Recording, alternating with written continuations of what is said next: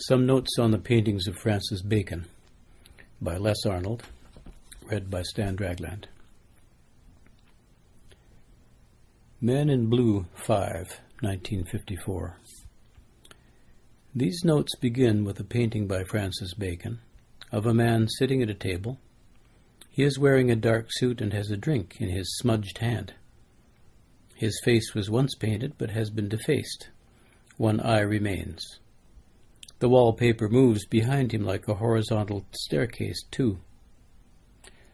A woman who does not appear in the painting comes into these notes. He probably has not been waiting for her, and this probably does not happen. The notes are taken from their conversation, which is not reported in full. This all happened in 1954. 1. The unfortunate accident. This man has been waiting. He has been sitting at a table in a bar, waiting. Perhaps someone a little drunk brushed by and rubbed her forearm across his face, erasing it. The wet paint has since dried into this waiting. 2. The poetry reading. They seem to be searching the roots of words. Nonsense, they're drunk, feeling stem and flower, her hand inside his flies. 3. Premiere at the Roxy. He shot their first meeting through gauze. He thought she was Doris Day, she thought.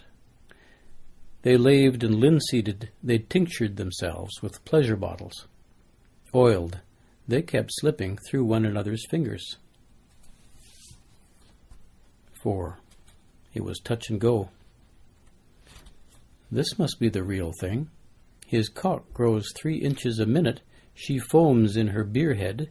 They are nerve and gland suction touch people, which is just as well. The barman perhaps reaches over to erase his unnecessary face. 5. The canvas bag. Relax. It's a one-way mirror. They can't see you and you can't see. 6. The Renaissance man. In tact, he must be a precise and fussy little man. You would see his office wall-paper color of his eyes coat the inside of his open, screaming mouth. Unpainted patches of canvas show up underneath his face in at least one place. 7. Touch-up. This shit's on my arms and hands, all over my face. Can't see my eyes. It's into my shirt, skin. This shit's everywhere. It's taste and touch, like running the paint booth at Fat Ollie's body shop. 8. The mysteries of the tube. Later, they made love in a motel where else, and were satisfied later. He painted her acrylics, shooting from tubes canvas red with his mouth moving over her stilled wet flesh hair. 9.